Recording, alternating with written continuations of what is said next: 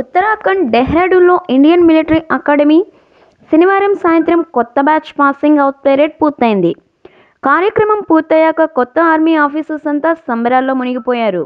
అందులో ఓ యువకుడు మాత్రం ప్రేక్షకుల్లో ఉన్న మామూలు దుస్తులు ధరించిన దంపతుల దగ్గరికెళ్లి నిల్చున్నాడు. మిలిటరీ డ్రెస్లో వచ్చిన యువకుడిని చూసి వారికి ఆనందం ఆగలేదు. అటు ఆ యువకుడి పరిస్థితి అలానే ఉంది. ఆ ముగ్గురు ఆనందంగా హత్తుకుని ఉద్వేగానికి లోనయ్యారు.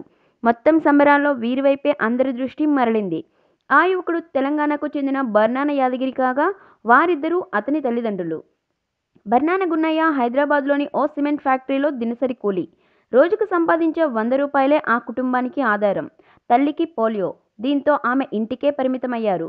చిన్నప్పటి నుంచి చదువుల్లో ముందుండే యాదగిరి హైదరాబాద్ ట్రిపుల్ ఐటీలో బీటెక్ పూర్తి చేశాడు. ఇదే సమయంలో ఓ అమెరికా కంపెనీ నుంచి భారీ ప్యాకేజీతో ఉద్యోగం వచ్చినా వద్దనుకున్నాడు. క్యాట్ పరీక్షలో 93.4% స్కోరు సాధించడంతో ఐఐఎం ఇండోర్ నుంచి ఉన్నత విద్యా అవకాశం తలుపులు తట్టింది.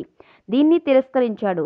పేదరికం వెక్కిరిస్తున్నా మాతృభూమికి సేవ చేయాలనే లక్ష్యంతో ఐఏఎం పరీక్ష రాసి ఎంపికయ్యాడు.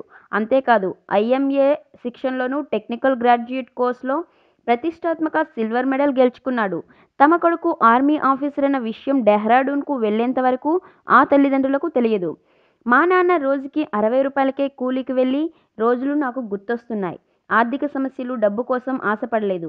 మాతృభూమికి సేవ చేయడానికి మించిన ఆనందం ఇంకెక్కడ ఉంటుంది అని యాదగిరి ఉద్వేగంగా పేర్కొన్నారు. మరిన్ని లేటెస్ట్ ట్రెండింగ్ న్యూస్ కోసం please subscribe our channel dairy reels.